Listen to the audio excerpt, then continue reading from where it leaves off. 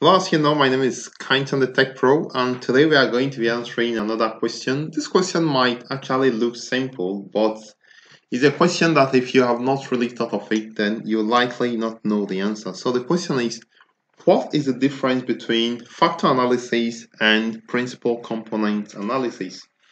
So let's start with the first one, which is principal components analysis. Already you know that principal component analysis is concerned with explaining the variance between variables, while factor analysis is concerned with explaining the covariance among variables. So what do we mean? Let's start with talking about factor analysis. Of course, I explained it before now. So let me take a pen.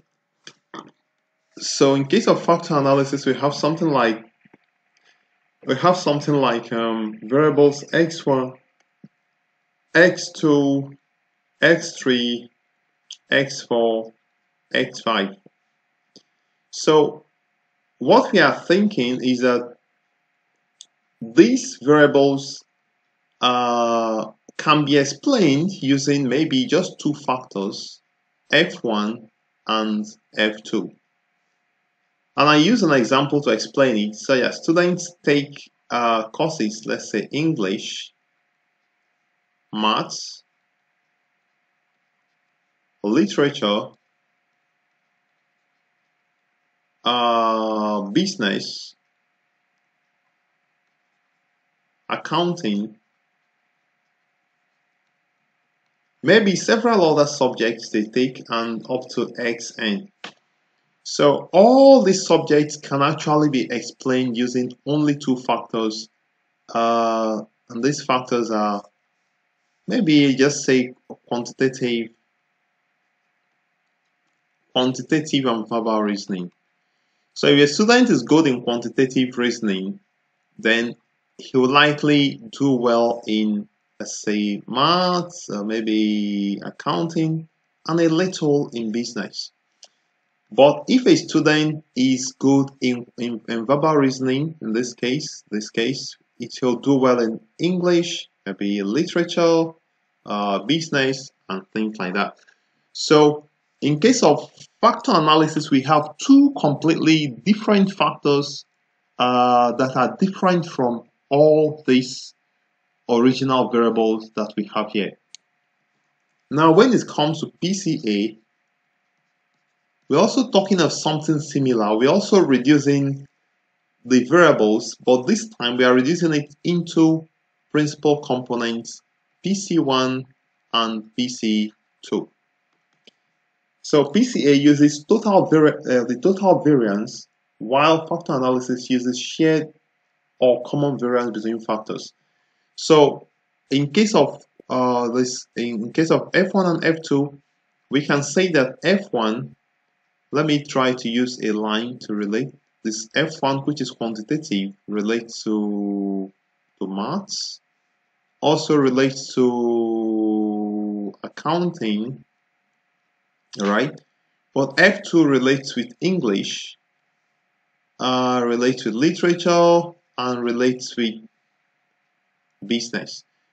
So we've used two factors to explain the common variance. So in this case, you are saying that the variation between English, literature, and business, we have very low variance between English, literature, and business, and also the variation between maths and accounting is also low.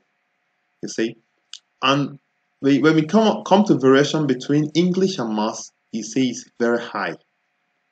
So we are trying to combine the covariance among variables. That is how we do in case of factor analysis.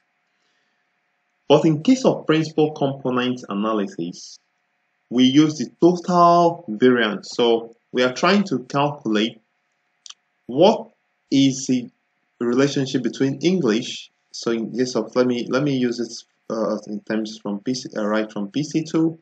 So we are asking ourselves, sorry, let me use another color of pen so that I can make it clear.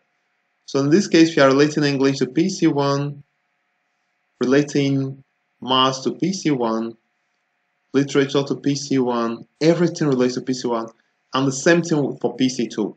So in this case, we are using total variance. So to summarize it, we have that FA identifies latent variables, which we refer to as factors, but PCA does linear combination. So just to summarize, PCA is concerned with the total variance or the variance, while factor analysis is concerned with covariance. So that is the keyword. And again, PCA uses total variance, factor analysis uses shared or common variance among factors. Factor analysis identifies latent variables and PCA performs linear combination. So this is where I'm going to stop. I hope this has been clear and informative. If so, please like this video. And we are going to now say in the next question, where we are going to answer the question is that says, what is measure of sampling adequacy?